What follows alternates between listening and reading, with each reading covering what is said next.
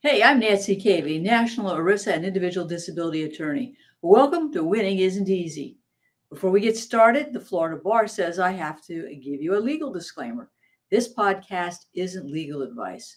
So I've said it, but nothing will ever prevent me from giving you an easy to understand overview of the disability insurance world, the games the carriers play, and what you need to know to get the disability benefits you deserve. So off we go.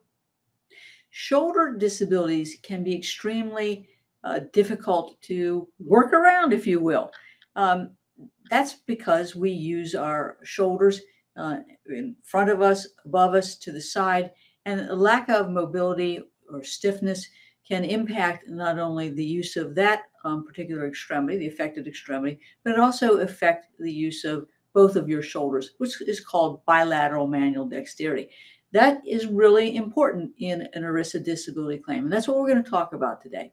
Specifically, I'm going to talk about, can you get long-term disability benefits for shoulder problems? Second, I'm going to tell you the story about how MetLife applied a musculoskeletal and soft tissue disorder limitation to a shoulder surgery case. And I'm also going to talk to you about how disability carriers will use medical improvement and shoulder injuries or conditions to terminate disability benefits. Ready? Well, I think this is going to be an exciting episode, but let's take a break before we get started, okay? Have you been robbed of your peace of mind from your disability insurance carrier? You owe it to yourself to get a copy of Robbed of Your Peace of Mind, which provides you with everything you need to know about the long-term disability claim process. Request your free copy of the book at caveylaw.com today. Welcome back to Winning Isn't Easy. Can you get long-term disability insurance benefits for shoulder problems? If you have a disability insurance policy or plan through your employer, or you've purchased a disability insurance policy on your own, you might be entitled to your long-term disability benefits because of shoulder problems. But in the course of my practice, I've found that disability carriers or disability plans don't understand the anatomy of the shoulder joint or the types of disabling shoulder problems that can be the basis of a disability claim. So let's talk about those because I want you to be on the same page with me. Let's first talk about the anatomy of the shoulder. Your shoulder joint has three bones. The upper arm is known as the humerus. The shoulder blade is known as the scapula, and the collarbone is known as the clavicle. So we've got the basic bone structure here. But I want you to think of your shoulder as a shallow cereal bowl. The top of the upper arm or the humerus is shaped like a ball. And this humerus is going to fit into the shallow cereal bowl. It's like a shallow socket, if you will, in the scapula. Now, ligaments will keep the ball centered in the socket, and your rotator cuff muscles will just do that. They'll lift and they'll rotate your arm. The clavicle, which is across the top of your shoulder, provides support, and that allows your arm to move freely. If you've got problems with your shoulder, you might have pain, you might have weakness, you might have instability.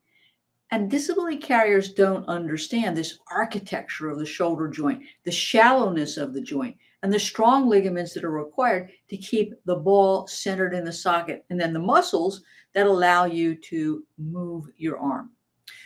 What are the common problems with rotator cuffs that disability carriers don't understand? Well, one of the most common problems you'll see with shoulders is rotator cuff problems. Think about a baseball pitcher, that repetitive motion of throwing. That type of motion, or which is called repetitive trauma, or actual trauma to the shoulder, can cause rotator cuff problems. So let's talk about the anatomy of the rotator cuff, and let's talk about what carriers expect to see in your medical records. Now, a lot of people say, why are you going through all this? Because, I just got a rotator cuff problem. Well, the reason is that the disability insurance carrier or plans doctors are going to go through those records. Basic anatomy. The four rotator cuff muscles that move your shoulders can really impact your ability to use the shoulder. And the shoulder is, as we've talked about before, is in a shallow joint.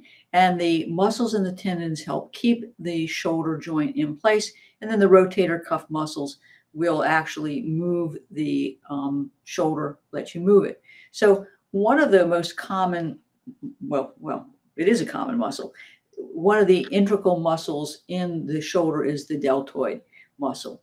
And so let's talk about some more issues with anatomy and problems that we've got here.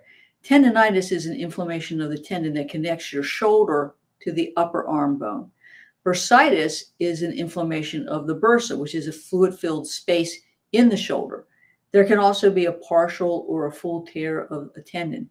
And then there can also be shoulder impingement. That's where the rotator cuff rubs or catches on the bones of the shoulder. Not only that can lead to a tear. So now that we've got some basic anatomy here, and we understand some of the basic problems in the shoulder, what is it that the disability carrier is going to do when they look at your medical records? Well, what they're going to be doing is they're going to look for the history of the onset of your symptoms. Your symptoms, the results of the x-rays or MRIs, and an arthrogram of your shoulder. They're also going to be looking for x-rays that will show bony injury, bone spurs, or arthritic changes. The MRI is going to show detailed imaging of the tendons, the ligaments, and the muscles that surround the joint. The MRI is also important because it can provide information about the location, size, and age of the rotator cuff tear. An arthrogram, which I've had before, is an injection of dye into the shoulder joint, and it's not a pleasant feeling to have it. But nonetheless, it can reveal hard-to-find problems in the shoulder, including dislocations or instability. So in all of this, the disability carrier is going to want to see a diagnosis of the shoulder problems and then a differential diagnosis that rules out other causes of your shoulder symptoms, such as a herniated disc in your neck or even gallbladder disease. Once the diagnosis is established, then the disability carrier is going to look at your records for the treatment and your response to that treatment. The first course of treatment that the carrier is going to expect to see is a recommendation for rest to allow the inflammation or the irritation to subside. But prolonged rest can be bad because it can cause joint stiffness. Now, the disability carrier plan is going to expect that you've undergone a course of physical therapy, medications, including nonsteroidal anti-inflammatories, and even steroid injections. I have found that many times disability carriers or plans deny claims at this point because they'll argue that the severity of your claimed medical problems, including pain, the limited range of motion, and stiffness, have resolved since your condition wasn't bad enough to have surgery. Okay, but they're going to flip that argument.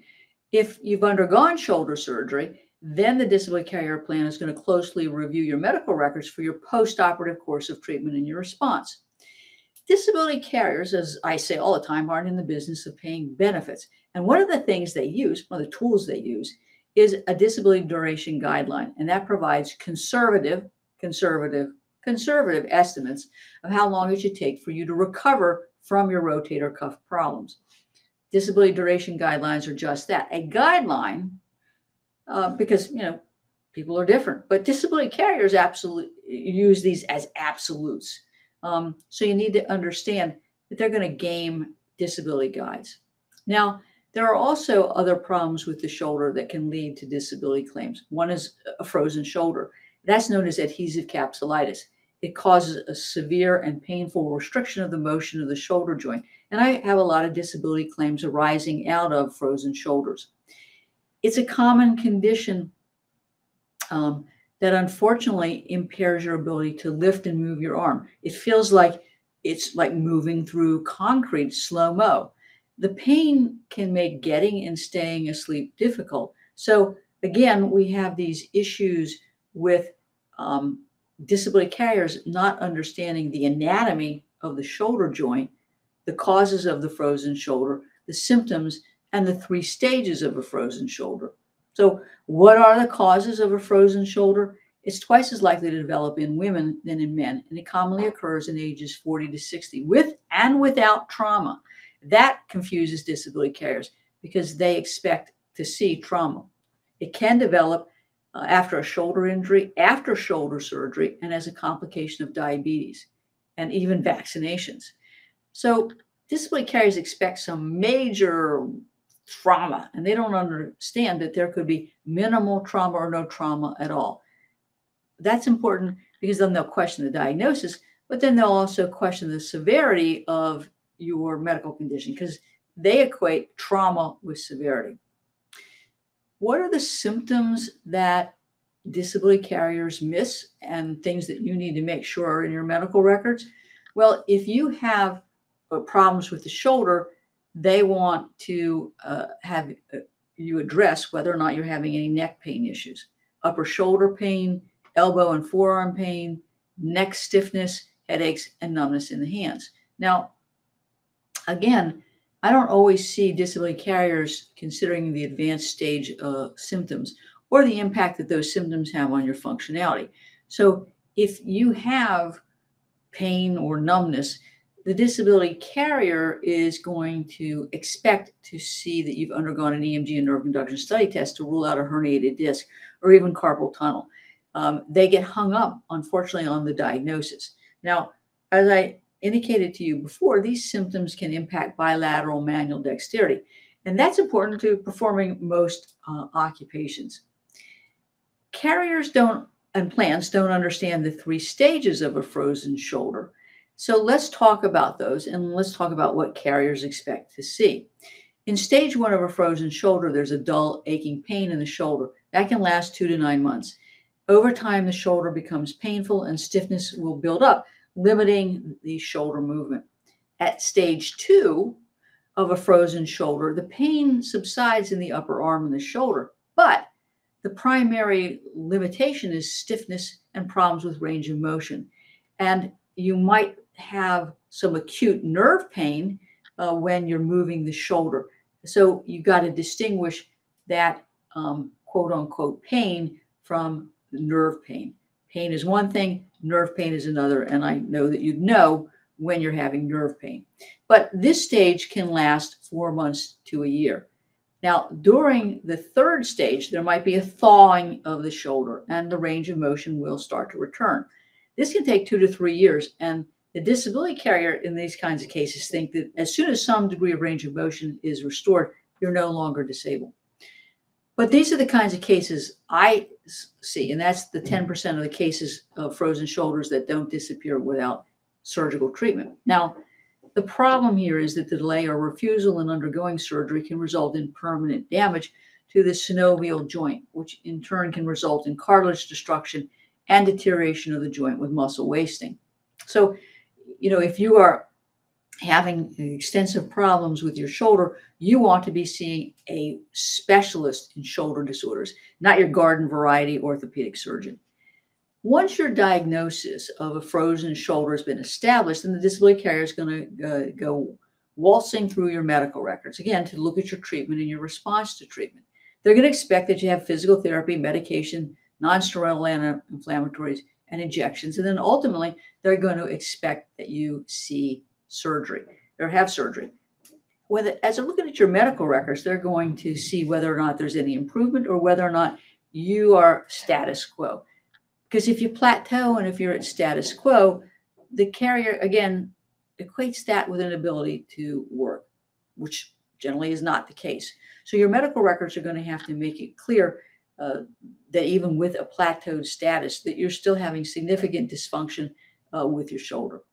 Now, another common shoulder condition is shoulder instability and shoulder dislocations. That's generally caused by a traumatic event, can be caused by overuse. And what the carrier is looking for is the instability. And instability is a loosening of a joint, and the shoulder can feel so unstable that it feels like it's going to pop out of the joint.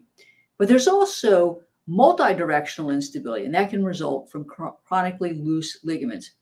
It feels like the shoulder isn't staying tightly in position, and there's this excess range of motion. This sensation is known as dead arm. There's also instability. Now, that's commonly seen with people who have loose joints or connective tissue disorder like Ehlers-Danlos.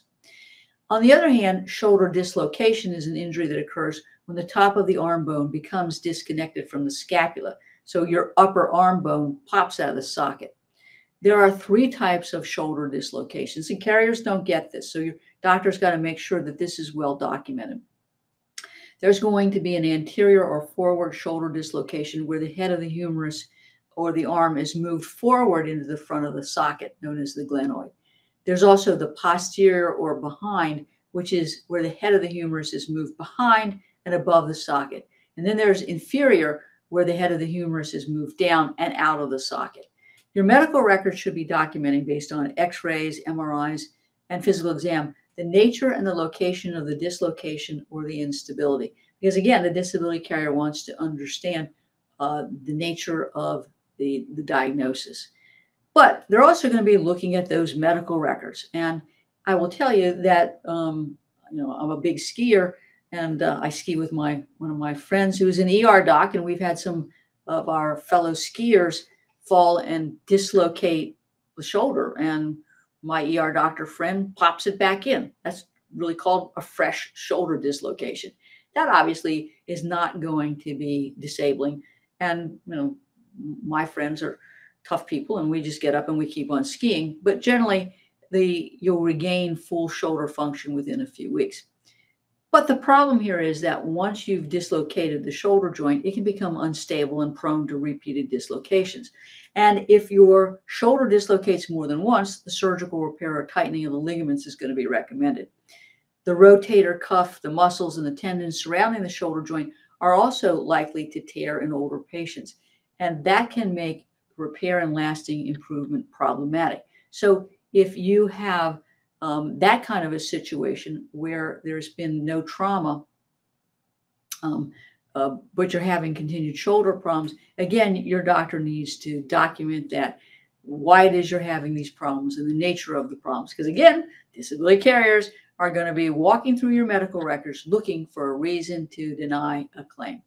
Now that I've set the stage, now that you're an expert in the anatomy and physiology of shoulders, how you understand what diagnostic studies are used, and you understand the different kinds of shoulder conditions, let's step back for a second. And we're going to talk about real life cases so you understand how disability carriers handle shoulder claims.